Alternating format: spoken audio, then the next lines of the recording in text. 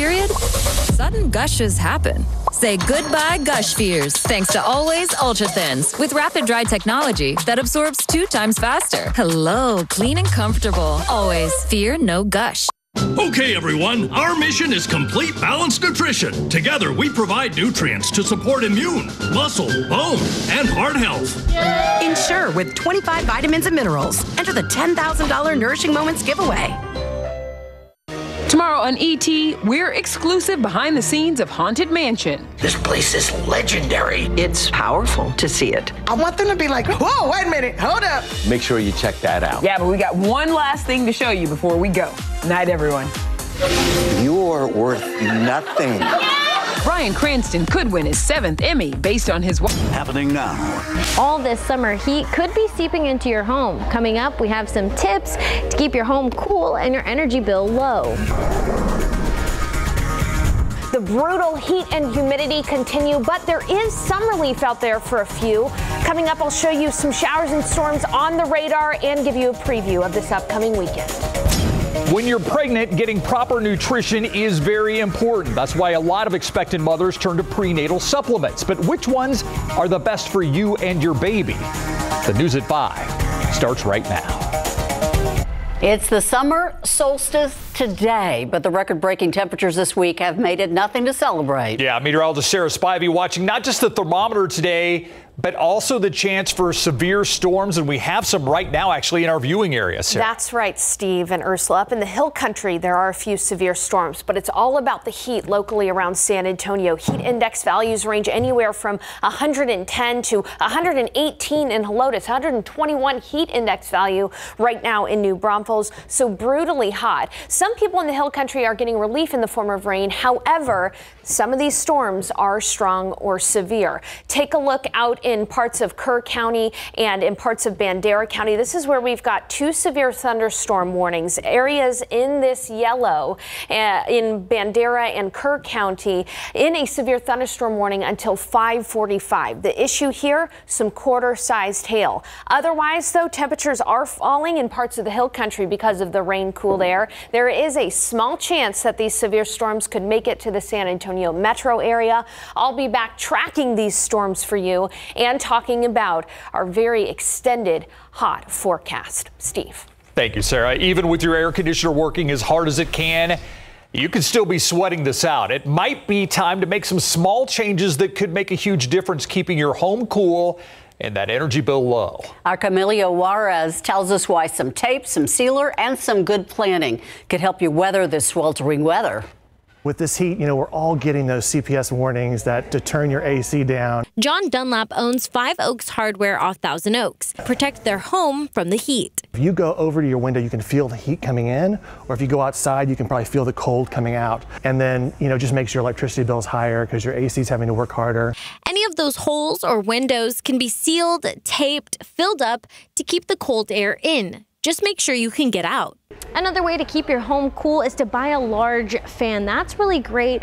Another thing is to replace your air filter. Write the date on the side so you know when to replace it. Depending, the more expensive the filter is, maybe it'll last for 2 or 3 months, but some of them are just every month. Bugs are also trying to find relief from the heat, and they're sneaking into cool air any way they can. So you might need bug traps.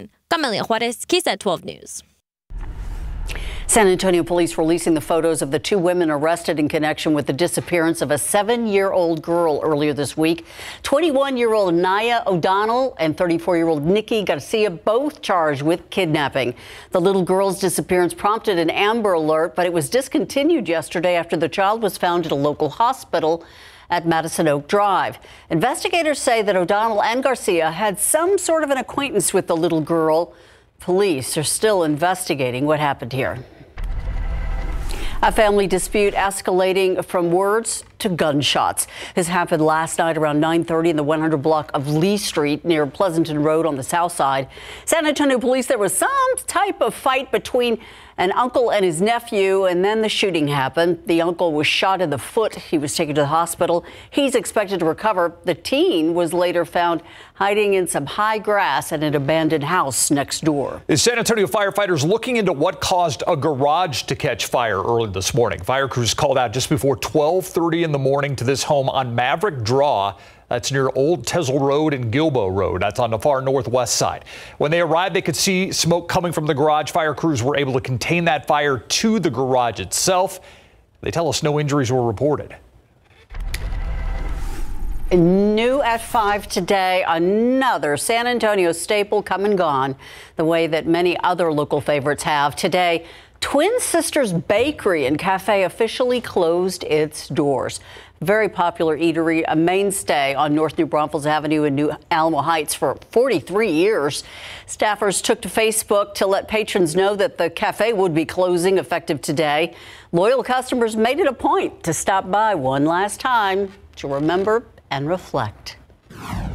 It's a place where all the families came, all the kids, all the grandchildren, and it's an icon, and it's too bad that they're closing. We're so sad to see them go. That's where everyone met. And we spoke to Mrs. Dietrich. She got a parting sentimental gift. She was given a Fiesta wreath that had hung in the cafe for many years. It was during Fiesta that she and her husband, former Spurs player and broadcaster Kobe Dietrich, began dating. Little bit of trivia there. The sounds of underwater banging, giving a bit of hope that that Titanic tour cruise that went off course in the Atlantic Ocean is still okay. The U.S. Coast Guard estimates the 5 people on board in that submersible vessel will run out of oxygen tomorrow morning. Yeah, time running out. The sound, the only clue thus far of activity aboard the excursion vessel, has been heard for 2 days now, but no one has actually pinpointed exactly where it's coming from. ABC's Rena Roy with the increased effort to find it and why this vessel was already facing scrutiny before this tour. Officials estimate there's less than 24 hours of oxygen left in a missing submersible with 5 people on board. The search is intensifying, rescue crews desperate to find the vessel. Overnight, the U.S. Coast Guard confirming a Canadian aircraft detected underwater noises in the search area, but still no sign of the vessel. It's very difficult to discern what the source of those noises are at times, but I can tell you that this team has multiple sensors. They're in the area, and every one of those noises is being analyzed, tracked, looked for patterns, and reported upon. The U.S., Canada, and France joining forces to scour more than 10,000 miles of ocean. The Titan vessel, operated by OceanGate Expeditions, disappeared an hour and 45 minutes into its journey Sunday morning to see the Titanic shipwreck. All 5 people inside the sub now identified. British explorer and billionaire Hamish Harding, Pakistani businessman Shahzada Dawood, and his 19-year-old son Suleiman, world-renowned Titanic researcher and diver P.H. Narjuleh, and the CEO of OceanGate, Stockton Rush, who gave ABC affiliate Como a look inside the Titan as it was being built in 2018. A team of 5 will squeeze into Titan for each dive and view the wreckage on these monitors. To fly the vessel, the pilot uses a PlayStation controller. Now growing questions around safety features. In a 2018 counterclaim lawsuit, a former employee claims he was fired after warning about the sub's lack of physical safety scans. The company sued him for breach of contract and allegedly sharing company secrets. The disputes settled out of court. In a 2018 letter obtained by the New York Times and authenticated by ABC News, members of a committee specializing in submersibles expressed unanimous concern about the sub's safety. Members say OceanGate did make some changes after that letter. Rena Roy, ABC News, New York. Let's go to far west Texas now, where police in El Paso say a 48-year-old woman is charged with aggravated assault after allegedly shooting her Uber driver because she reportedly thought she was being kidnapped and driven to Mexico. Police say the woman is from Kentucky. According to their investigation so far, detectives say the woman was picked up by the Uber driver. He was taking her to her selected destination when she reportedly saw road signs for Juarez, Mexico. Police say she shot the 52-year-old Uber driver multiple times, including in the head. The woman then called police. She's being detained by authorities as they continue to investigate. Detectives say the driver is in the hospital tonight, fighting for his life. Across America, the Supreme Court expected to hold a closed-door meeting tomorrow to consider whether they should add a high-profile Second Amendment case next term. The case focuses on a federal law that bans people with domestic violence restraining orders from having guns. Last year, the High Court had a ruling that expanded gun rights, prompting lower courts to reconsider thousands of gun restrictions. In this current case, the conservative-leaning 5th U.S. Circuit Court of Appeals decided the domestic violence-related gun law is unconstitutional. Critics say the move will make it easier for alleged abusers to obtain firearms. Your Amazon Prime membership, the subject of a Federal Trade Commission lawsuit, which accuses the company of tricking its customers into signing up. Today, the FTC filed this lawsuit in federal court, alleging Amazon deceived millions of consumers into signing up for its Prime subscription service, then trapped them into recurring subscriptions without their consent. What's more, the suit claims that a deceptive tactic of confusing customers called dark patterns was used by the company to make it hard for users who were actually trying to cancel their memberships. In a statement, Amazon said the suit was filed before it had a chance to fully respond to the investigation and called the claims, quote, false on the facts and the law, unquote. In more consumer news here in Texas, actually, we're used to seeing our chicken being raised in fields for the most part. Times are changing. The U.S. Department of Agriculture clearing the way for meats grown in the lab. The agency has cleared lab-grown or cultivated meat to be produced and sold in the United States. That's according to Upside Foods and Good Meat, those two companies that produce it. The Associated Press reporting U.S. regulators have approved the sale of chicken made from cultivated cells. Good Meat advertises its product as meat without slaughter, a more humane approach to eating meat. Instead, cell-based proteins are grown in a giant vat, much like what you'd find at a beer brewery. Supporters hope it will help fight climate change by reducing the need for traditional animal agriculture, which emits greenhouse gases. Good Meat said it will start production right away. Who wants to be out in this heat right now? Well, these poor folks, you know, do not. This is I-35 at Loop 410, where the traffic is backing up as people are trying to get out of downtown. You can see just slowly crawling along. No real reason for the backup except it being rush hour. The sounds of air conditioners and fans, not the only music to ears this summer. Children of all ages are learning to sing and play instruments this summer at the Classical Music Institute's summer camp. The students range in age from 8 to 18 years old. The music lessons are intended to help them improve their confidence, all while learning new skills. Music is great for building community and just making friends, and also building your confidence and being able to get up there on stage and perform something that you've been working so hard at. This year, almost 80 students participated in this program, and they're going to show off what they've learned on stage this Friday when they give a final performance. Still ahead on the news at 5, avoiding pregnancy problems. Prenatal supplements are there to make sure mothers are getting the right nutrition when they're expecting. We're going to help you make the right choice for you and your baby. Next. I'm Myra Arthur here in the newsroom with a look at what we're working on for the news at 6 o'clock today. And we start in court, where a man is on trial for murder using a shovel. The defendant's attorneys argue this was a case of self-defense, but an eyewitness told the jury a different story of what happened to the victim. Plus, how Port San Antonio is trying to help veterans transition out of life in the military and into jobs in the private sector. I'll tell you how you can take advantage of that. And the new San Antonio City Council now set for the next 2 years. The inauguration ceremony is about to begin in council chambers. We will take you there live today on the news at 6. We'll see you then. Thank you, Myra. There are a million things to think about when you're pregnant, and one of the most important ones is getting the right nutrition. Yeah, that often means taking prenatal supplements. They're not one size fits all, though. So 12 on your side's Marilyn Moritz has information to help you make the best choice for you and your baby. I started taking my prenatal vitamin when I was trying to get pregnant. Taylor Frost Smith is following doctor's orders, taking a prenatal vitamin. Hers is high in folic acid. I just don't get enough folic acid in my diet. I don't eat enough fish or spinach, so I'm really hoping that my prenatal vitamin will make up for that. It can be tough to get all of the micronutrients a pregnant person needs from diet alone, so supplements are critical, but they're not all the same. Almost all prenatal supplements have enough folic acid, but when it comes to other micronutrients, many of the available options at your local drugstore have lackluster formulations. Many prenatal supplements don't meet the recommended micronutrient levels endorsed by the American College of Obstetricians and Gynecologists.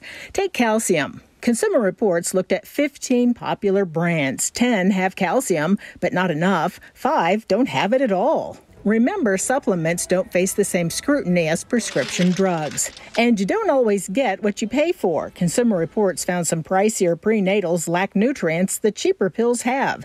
They found nature-made prenatal multivitamin folic acid plus DHA soft gels has most of the recommended amounts of nutrients, and it's less than $1 a dose, where some prenatals cost twice as much. Bottom line, prioritize the micronutrients your doctor recommends. Yeah, we still need to get the nursery done. Marilyn Moritz, KSAT 12 News.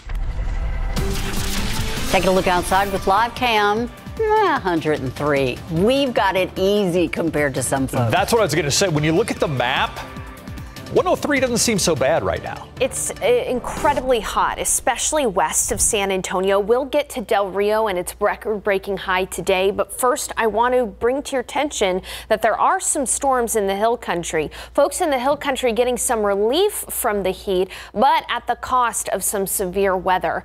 There is in particular this storm, which is right on the Bandera and Kerr County line, that is capable of ping pong ball-sized hail.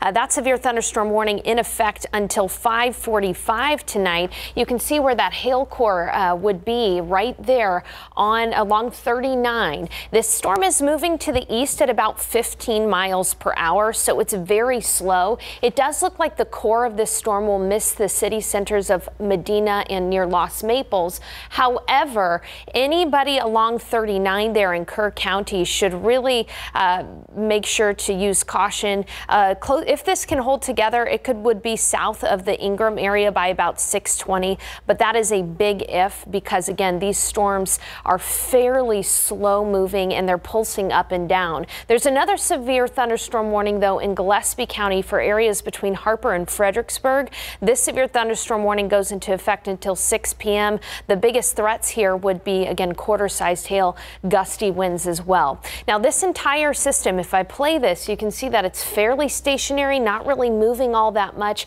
We'll have to wait and see if San Antonio can get on the rain-cooled air. And of course, I'll keep you updated if one of those stronger or severe storms moves into the metro area. For now, though, this is what we're dealing with. 103 degrees outside, feels like 111 because of that high dew point. And tonight, here's the forecast for you. Again, a few storms are possible, 20 to 30% chance, but temperatures are going to be falling into the upper 80s by midnight. It's going to be a warm evening.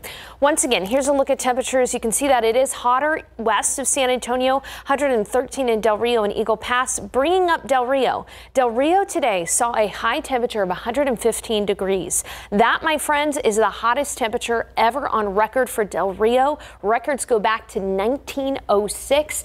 By the way, yesterday was the recent holder of the record of 113. So in the span of 2 days, we've seen 2 record-breaking high temperatures in Del Rio. Very hot, not only in Del Rio, but again, also locally here. We are getting some cloud cover, though, from those storms up in the hill country. Temperatures that still, though, swelteringly hot. You factor in the heat index value.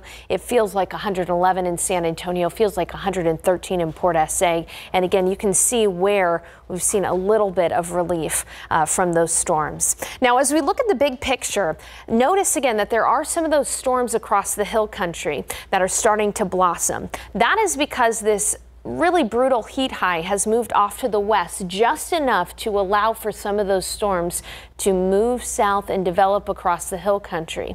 We'll have to watch the radar carefully. Odds are not good for San Antonio to see rain, but it is still possible in the overnight hours for a few showers and storms to develop across the hill country, and we'll have to wait and see if those can make it to San Antonio in the overnight hours, although the better chance is east of 35. Then it's going to be a hot day tomorrow, and once again tomorrow night, some storms will develop up in the hill country. We'll have to see if they can make it to San Antonio. Here's your KSAT 12-hour forecast for the day tomorrow. 77 early in the morning, a small chance for a storm early in the morning. But the biggest thing tomorrow is going to be the heat. It's going to feel, once again, like it's close to 110 degrees, even though the thermometer may only reach 100. All right, let's go ahead and take a look at that 7-day forecast. You can see that the biggest theme here is that the 100-degree temperature streak is going to continue. If there's a small glimmer of hope, Ursula and Steve, it's that the humidity is going to come down somewhat next week. but it's still going to be hot. We are going to keep an eye on it. Thank you so much, Sarah. We'll be right back with sports.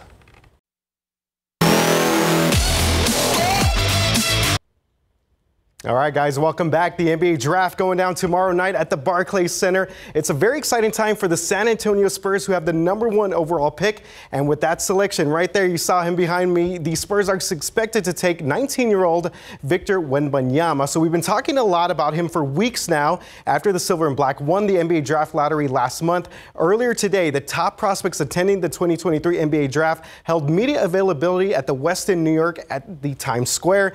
Due to demand, Wemby got his own room for his Q&A session with the media. He was asked if he thinks the hype surrounding him has gone too far. I don't let all this stuff get into my head, because I got such high expectations from myself that I'm immune to all this stuff. So no, I really don't care. Robin Roberts with Good Morning America went to Paris to sit down and talk with the 19-year-old phenom. Victor is set to make history as the first player from France to be the #1 pick in the NBA draft. So how does he feel, or does he feel any pressure at all? Most important for this is to have your goal in sight. I have such high expectations from myself, and I'm so determined that the expectations of others are nothing compared to what I expect of myself. There have also been some who look at you and go, are you ready? The day in, day out, the grueling NBA schedule. They could think that because they don't know my work ethic. I know how I work, how we work with my surroundings, with my environment.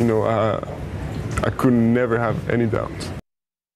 Spurs general manager Brian Wright is doing a heck of a job here. A wonderful job. In fact, the Spurs own 23 picks in the next 5 drafts. That's right, including 3 this year, and they have some $40 million in cap space.